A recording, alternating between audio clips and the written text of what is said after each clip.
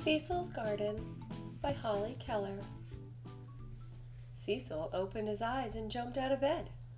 It was the day he was going to help Jake and Posey plant the vegetable garden. He stuck his nose outside and took a deep breath. "Perfect," he said. Jake carried the hoe and the shovel. Posey brought the watering can. "You get the seeds, Cecil," Posey said. And he did. Jake turned over the soil, and Posey dug the rows. Cecil looked at the beautiful pictures on the seed packages. "We have carrots and peas, beans, lettuce, Brussels sprouts, and squash," he said, and his mouth began to water. "That's 6 kinds of seeds," said Jake, "and the garden is only big enough for 5 rows. "Nobody likes Brussels sprouts," said Posey. "We don't have to plant those." "I like Brussels sprouts," Jake said. "We can leave out the squash." "But I love squash," said Cecil. "I know," said Posey. "Let's plant 2 vegetables in 1 row. How about carrots with peas?" said Cecil. "That sounds good." Posey shook her head. "I think it should be beans and lettuce." They argued until the sun was high in the sky and it was too hot to work. Posey picked up the watering can, Jake took the hoe and the shovel, and they all went back to the house.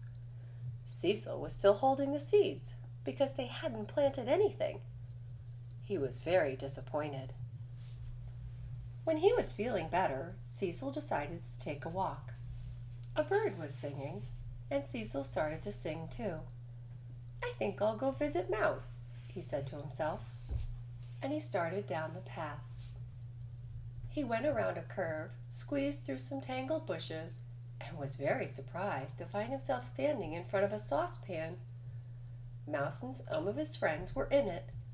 The pan was full of bath toys, and the mice were making a terrible racket. Cecil covered his ears. "Hello, Mouse," he shouted. "What are you doing?" "We're taking a bath," Mouse yelled. "What does it look like?" "But you don't have any water," Cecil shouted back. "No," yelled Mouse. "We dumped it out." Cecil giggled, and Mouse climbed out of the pan. "You might think it's funny, Cecil," Mouse said, "but it isn't. We try to take a bath every Saturday, and every Saturday it's always the same. We fill the pan with water, and then we get our toys. But after we put the toys in, there's never any room left for us. And since we can never agree on which toys to take out, we always have to take out the water. And then we all fit," said one of the other mice. "But we don't get very clean." "Oh dear," said Cecil, trying not to laugh. "Maybe next Saturday will be better." "I doubt it," said Mouse, and Cecil helped him get back into the pan. "Perhaps this isn't the best time for a visit," said Cecil. "I'll come back on a different day, and I'll go to the mole's house now." When Cecil got to the mole's house, he knocked on the door. There wasn't any answer, so he opened the door a crack and peeked in. It was dark inside, and the mole family were still in their pajamas. Angus was standing in front of a clock, and he was peering at it intently. "Hello, Angus," Cecil said in a loudish whisper. "Why are you still in your pajamas on such a nice morning?" Angus jumped, because he hadn't heard Cecil. "Is it morning?" Angus asked. "Yes," said Cecil. "Well, no," he corrected himself. "It's really almost lunchtime." "I was sure that it was time to get up," Angus said, "but it's too dark to see a clock." Violet giggled. "Even if you could see the clock, Agnes," she said, "you don't know how to tell time." "I don't need to tell time," Angus protested. "I always know in my bones when it's time to get up." "Well, I always know in my bones when it's time to get back into bed," she said, and she pulled the blanket up to her nose. "Maybe we should eat breakfast," said Margaret, because she was hungry. "There's no point in eating breakfast if it's lunchtime," Agnes said. Cecil was getting a headache. "All this quarreling seems to be a foolish waste of time, whatever time it is," he said.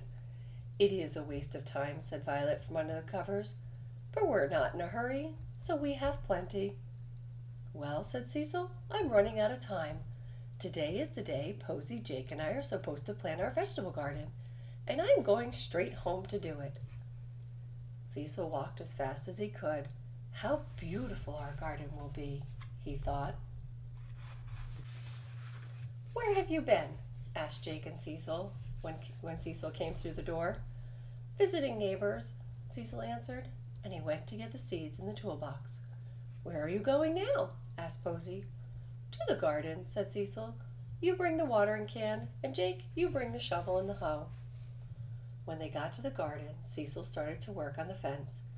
He moved 2 posts and added more wire so that the garden would be bigger. "There," he said when he was finished. "Now we have room for everything. There is nothing to quarrel about, and we don't have to waste another minute." Posey and Jake agreed that it was a very good solution. They planted seeds until the sun was setting pink and orange over the meadow. By the middle of the summer, the garden was full of beautiful vegetables. Cecil made a pot of savory stew and invited the mice and the moles to lunch. Mouse wrote a note saying that they were really too dirty to come to a party, and the moles sent regrets because they just couldn't find the time. So Posey, Jake, and Cecil ate the stew all by themselves, and it was very good.